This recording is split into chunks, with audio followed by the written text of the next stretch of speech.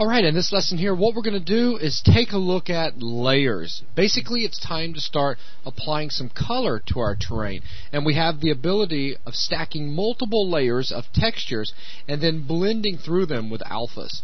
Go ahead and take it away, Logan. Okay, so we'll switch back over to the Layers tab. If you remember, we created that initial layer just so we had a texture applied to our terrain. Now, what we're going to do is actually start layering these layers together, or blending them together, exactly, so that we can have multiple textures applied to our terrain and have very precise control over how and where those textures are displayed. So to start out, let's go ahead and create a new layer. Now, I'm going to select that undefined slot, and I'm also going to go over to the textures browser and grab a new texture, one that would be noticeable, like, say, a nice dark one. And again, having this selected so that when the layer is first created, it'll grab this as the texture to apply to the terrain. So with this slot selected, go ahead and hit New. And the package again is going to be my level, and we'll just name this one Layer 2. Alpha width and height 128, that's good. And alpha fill color, we're going to go ahead and leave this white so the entire terrain will become that color as soon as we apply it. And again, the U and V scale of 8 should work just fine. So go ahead and hit OK, and you'll notice the entire terrain just changed. That, of course, meaning that this is the highest layer in the stack, and its alpha is completely opaque, so the entire terrain is going to become this color. So, we've basically it looks like we've changed the color, and the real power behind layers is the fact that you can still use a lot of your tools to edit them. So I'll just go ahead and grab painting, and let me grab a bit of a radius to work with.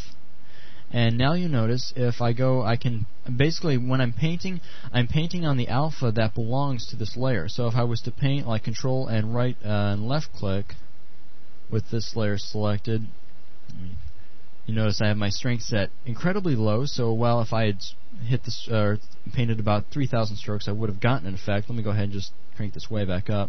And now you notice as I Control right click, I'm starting to take away from the value, meaning get closer to black or gray on the edges here, and I can paint away from this layer, basically painting a clear area in this layer so we can see through to layer 1. And that we can use the paint tool just fine and paint a nice detailed path. Of course, we could lower the radius in, not that much, and have a bit more control. And unlock, and you get the idea. It's all very simple painting, and what the beauty in this is the fact that it's so easy to set up textures like this. If you had a grassy valley and you needed to cut like a dirt path into it, it's as simple as simply selecting a dirt texture, making a new layer, and painting out your dirt path. Now, of course, more than just the painting will apply, we can actually use noise and apply noise. And go back in there, and it kind of added a pixelated sort of noise because it's a very hard effect. And we could go in there with a little bit of smoothing, and then smooth that back out, and it adds a nice kind of blend, but a variating blend. Just a nice little trick to play with. And you can play around with various other tools to work with. It's generally painting, smoothing, and noise that you'll want to work with a lot when painting on and blending layers together. One last thing I want to do is go ahead and create a third layer just to show going and creating the alpha as black initially. Remember, we completely changed the texture everywhere because this layer's alpha was opaque. If we wanted to add a new layer but we didn't want to cover the entire terrain in it, we simply wanted to use it for small pieces, it'd be a little bit more convenient to, let me find a final texture here. When we were creating the new layer, if we used an alpha fill color of black, meaning that it's completely transparent. As soon as we add this, let me name it Layer 3. Again, all the same settings will work fine. You'll notice we have that layer. It is in fact on top of the stack. But because it is completely transparent, obviously it's not going to display anywhere. So if I was to select painting and then Control left drag, and again set my strength higher. And okay, here's something good to point out. I'm working on the Layers tab, but I painted out on the terrain itself. That's because without any layer selected, it'll often go back to painting on the height map. Even without it specifically being selected, it was still counting because we have 3 layers here, but undefined was selected. Now, if we truly wanted to paint on the layer itself, it has to be selected. Now, if I was to Control left drag, you'll notice I'm starting to paint that orange texture in.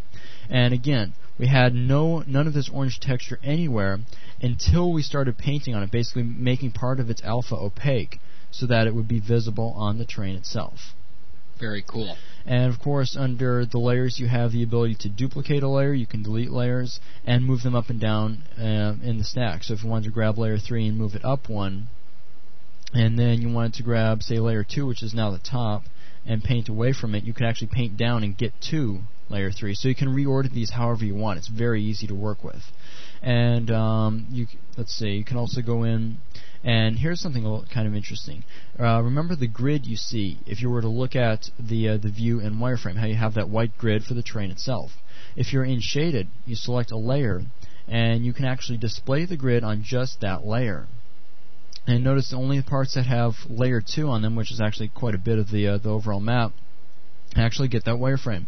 And this could be useful in conjunction with edge turning. If you only had if your jagged part of the terrain had a small patch of texture on it, you could grab the layer that belonged to that texture. And that way you can keep the texture actually visible, because even if you look in between the lines, the textures are still there. It's just drawing the wireframe on top of that. And you can go and toggle that and turn it off for all. Let's grab a smaller layer, turn it on. So you can see, and it's also a very easy way of seeing exactly where that's being shown. If you can't find exactly, if a layer is very faint, you can turn this on to see exactly where it's being used. So with that, that's pretty much the basics of how you can use layers. Again, it's the method you go about, or the method you use to apply multiple textures to terrain and apply and adjust how they appear. Okay, very cool. That's going to wrap up this lesson. Thanks.